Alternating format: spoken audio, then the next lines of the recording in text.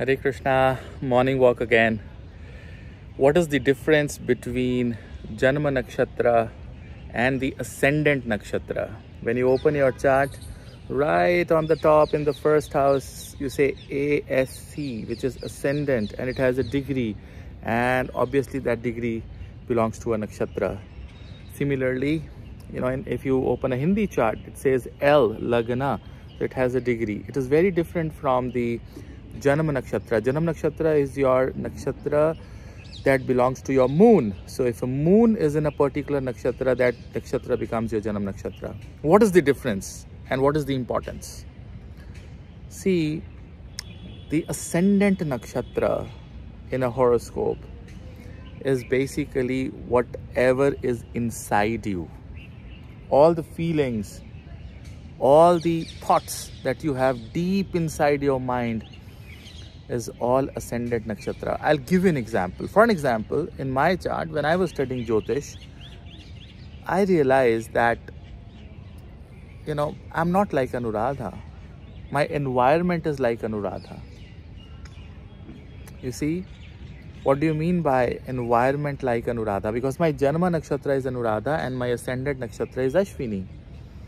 So Ashwini means I like to heal people, I like to talk to people, I like fast cars, I'm passionate about cars. In one of my last videos, somebody had asked me that, sir, you like cars, because maybe they have seen my chart or something, because it is there on the internet. And of course, that is inside me, So whatever feelings you have inside you, you're thinking, in isolation. It's just you and those feelings. No one else knows about it. That is your Ascendant Nakshatra. Open up your chart, see your Ascendant Nakshatra and try to relate and give me the feedback.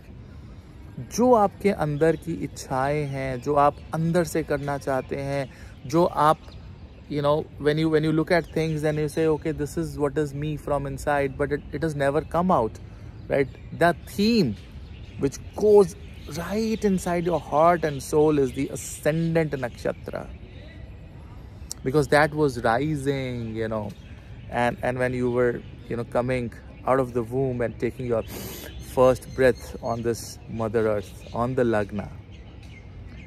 And the Janma Nakshatra is the environment that you get. See, I always get environment of devotees, Krishna consciousness. I am associated with so many such institutions that are absolutely, Krishna conscious. And I get a lot of devotion from my family. My mother, my father, my family, they're very devotee people. And so I have learned devotion when I was growing up with them.